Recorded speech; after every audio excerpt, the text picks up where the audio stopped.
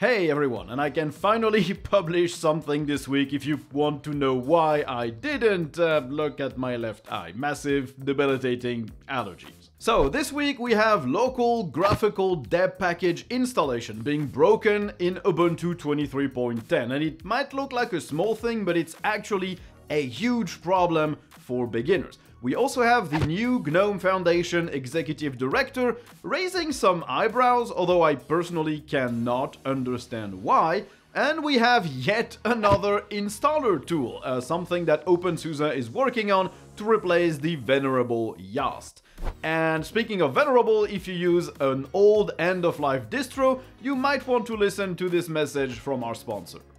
This video is sponsored by TuxCare, your all-in-one solution to ensure your Linux server and workstation fleet is secure and up-to-date, thanks to kernel live patching and extended lifecycle support for a variety of Linux distributions. This week, they're providing you with a free datasheet to tell you a bit more about the dangers of running an end-of-life Linux distribution. We all know that it can be daunting and time-consuming to plan a migration to a newer version of a Linux distro, let alone to another distro entirely, while limiting downtime and compatibility issues. But sticking to an end-of-life distro isn't the solution either. Your support costs will rise with the number of compatibility, reliability, and security problems you will face. And you might even incur legal risks by not taking action to ensure an adequate level of security. So, to learn more about the risks of running an end-of-life Linux distribution and about the steps you can take to limit these risks and stay up to date while you plan your migration, click the link in the description below and download the free datasheet. So, Ubuntu 23.10 might be a pretty nice release for Ubuntu users, but it did come with one significant regression that I failed to catch in my review. With its brand new App Center, it simply cannot, out of the box, install deb packages you downloaded from the internet, at least not graphically. This might seem like a non-issue until you realize that Google Chrome, Microsoft Edge, Discord, or Steam all provide deb packages that you're supposed to download locally and install with a double click. A behavior that has been possible since virtually the first release of Ubuntu. Of course, you can still use the command line, but the new App Center doesn't support installing deb packages from anywhere other than the Ubuntu repos, which is, in my opinion, a huge problem. All software that has an Ubuntu-compatible download from their website will simply not be able to be installed graphically out of the box on 23.10, which is going to be a very bad experience for beginners. The solution is obviously to install a tool that can do that, either something like GNOME Software or GDEBi, the latter one being just a graphical deb package installer. This is definitely not a good look for Ubuntu, but also for the general Linux desktop. Most newcomers come from Windows, and there's a big fat chance that they're gonna start with Ubuntu. On Windows, they're used to downloading an installer online, double-clicking it to run it and install their app. If they try this same behavior on Ubuntu, which is normally possible, they're gonna hit a brick wall and they're gonna have to Google or look online for how to install a program, which is something that you should not have to look up. So yeah, not a great look. I hope Ubuntu can fix that in the App Center, or every single software distributor will have to include some command line tutorials to install their app, which kinda sucks. The GNOME Foundation has their new executive director, and the choice has been making a few waves in the community. They picked Holly Million, someone who has a solid background in leading various non-profits, but also in filmmaking, writing, and teaching. She notably created the non-profit Artists United, and worked for the BioBricks Foundation, a non-profit in the biotechnology sector. What is sort of striking is that she apparently doesn't have any experience in software projects or in IT. This seems to be raising questions in the community about the selection process, but I personally don't think this is such an issue. The executive director of the GNOME Foundation isn't expected to review code or to collaborate on software. They're expected to be the face of the foundation, to improve communication, to work on fundraising and partnerships, and as such, an experience in management and leading nonprofits is way more valuable than the ability to write code. Would it be nice if the person selected had worked on software projects? Sure. But also, someone who doesn't have a background in that specific space might have more diverse ideas and another approach to creating these partnerships and raising funds. They might look at avenues that someone working in IT might not think about. So I personally don't think this is a big deal at all, nor is Holly's background in shamanism, because yes, apparently that's something she has dabbled in. I don't think a personal passion or belief should preclude you from working in different sectors. Or maybe me being a YouTuber right now would make me unsuitable to work in any other industry later down the road. I really cannot understand the negative reactions that I've seen around the community about this nomination. If you think that an executive level position requires experience in the exact specific industry that you're working on, you probably never filled an executive position, or maybe never even talked to an executive before. When I worked in real estate, most of our executives came from the telecommunications sector, and they did an excellent job nonetheless. So yeah, welcome Holly, and I hope you can do a good job. Looks like every distro needs to have their own installer these days, as Ubuntu released their own 6 months ago, and Fedora is working on a complete UI revamp of Anaconda.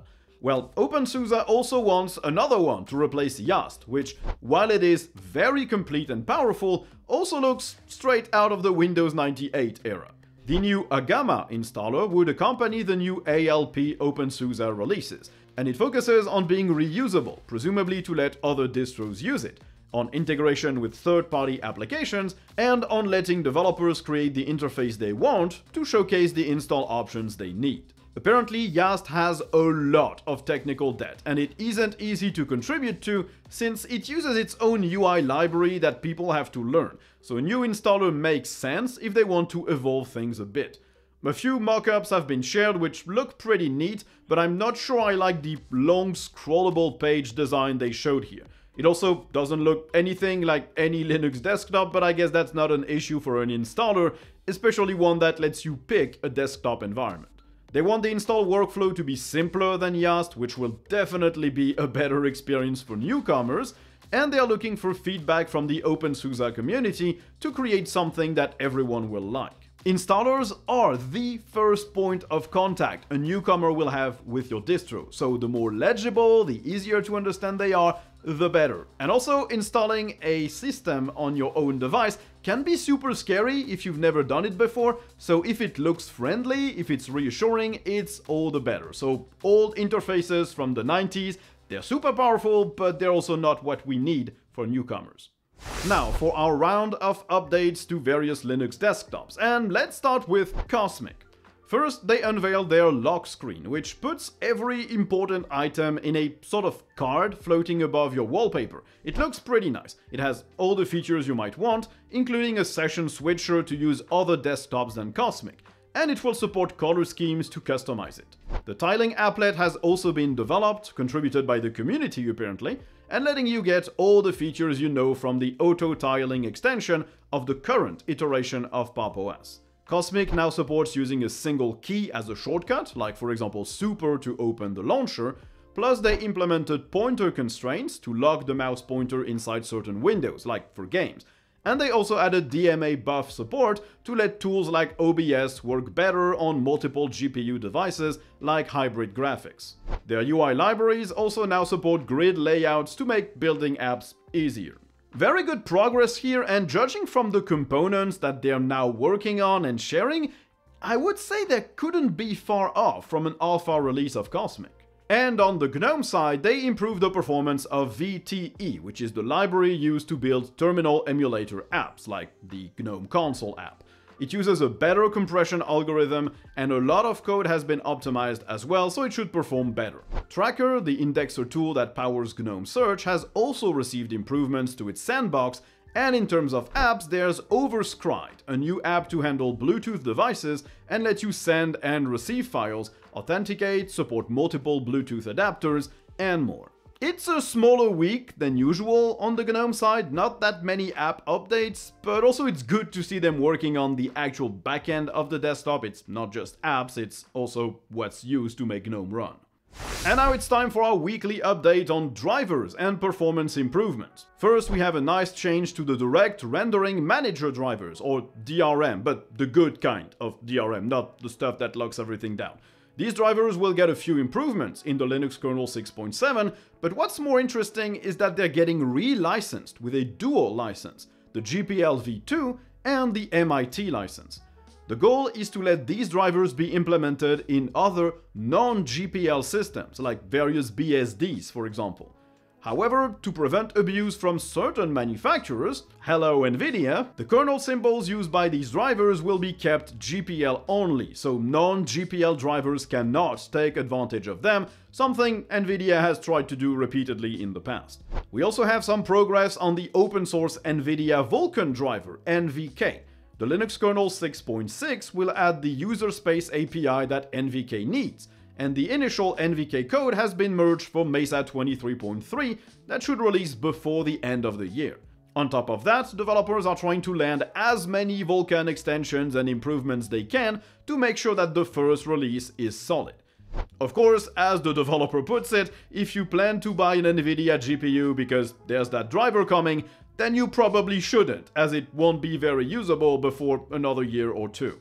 They're also working on a Rust-based shader compiler that will be crucial to ensure good performance in the future. So, things are looking good, with now the ability to reclog the Nvidia GPUs, thanks to the Nouveau drivers update, plus the NVK drivers landing and the Linux kernel getting all the APIs needed. There's a very real future in which there's a complete open source Nvidia stack that, sure, will not catch up with the proprietary drivers in terms of performance for a while, but will at least give you a usable experience on your devices. And for AMD, we also have some progress on ray tracing. Apparently, it reached a point where gamers can expect it to just work on new titles. Some issues remain, especially for The Witcher 3 and Cyberpunk, but the general expectation is that ray tracing should now just work. Of course, performance isn't stellar yet, as it still lags a bit behind the official AMD Vulkan driver's performance, so this will be the main focus for this work now. Still, ray tracing on open source AMD drivers is basically there, which is pretty nice for people who sold one of their kidneys to buy one of those new pricey GPUs. And let's finish this episode with the gaming news. First, we have Nvidia wanting to help with Proton. An Nvidia engineer has sent pull requests to the various components of Proton, including DXVK and VKD3D, and the goal is to add support for reflex and low latency in Proton. This specific piece of software is here to let you enable a low latency mode that will give you a much more reactive gaming experience, at least when you pair it with a G-Sync compatible display and a compatible mouse, and you're playing at high refresh rates. Still, it's nice to see Nvidia working with Valve to bring a better gaming experience to the people who can afford such a setup.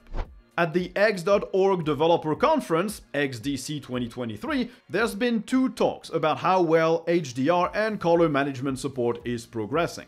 The first one was from Melissa Wen from Igalia, and the second from Joshua Ashton from Valve. They specifically talked about the work they've already done to improve color management and to land the first bits of HDR support on the Steam Deck, which is going to be available for SteamOS 3.5.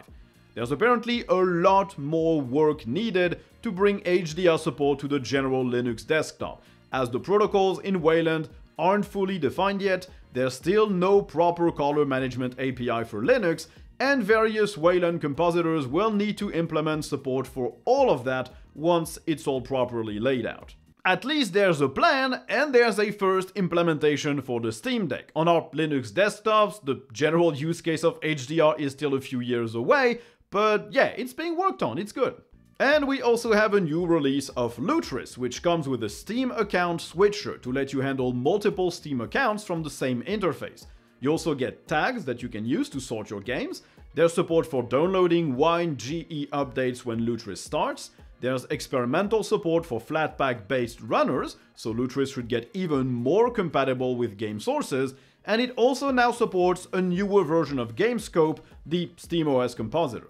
There's also EA integration through the EA app, and you can import your origin saves to the new EA prefix that Lutris will create, so you don't lose any progress in the migration. Solid update here, but also apparently Lutris is sort of in trouble financially as donations have slowly dried up. It's something they only shared on Patreon, so I won't say more until they talk about it more publicly, but if you use and if you rely on Lutris, please consider donating or supporting them to make sure that they can actually keep working on the application. And please consider listening to this segue to our sponsor. If your PC is due for an upgrade and you plan to run Linux on it, stop looking at devices that ship with Windows pre-installed. Buy something that actually supports Linux's development from our sponsor, Tuxedo. They make laptops and desktops that ship with Linux out of the box, and they pick all the hardware specifically because it runs well with Linux. And if there are some quirks or some issues to fix, they submit patches upstream to make sure that everyone can benefit from their work. They also have a big range of devices that should cover every need and every price point, from the smallest laptops, the most affordable ultrabooks, to the highest powered gaming laptops or towers. They have it all. All my devices that I use daily, personally, are from Tuxedo, my SteamOS console and my main laptop, which is my editing device as well. So if you need a new computer and you want to make sure that Linux runs well on it, and you want to support Linux's development, you want something that is openable, repairable, and upgradable, click the link in the description below and get yourself a device from Tuxedo. They are really good. So thanks everyone for watching the video. I hope you enjoyed it. If you did, don't hesitate to like, to subscribe, to turn on notifications, to write a comment. And if you didn't, there's always that dislike button and the comment section as well. And if you want to support the channel, I left plenty of links in the description of the video to do just that. So thanks for watching, and I guess you'll see me in the next one. Bye!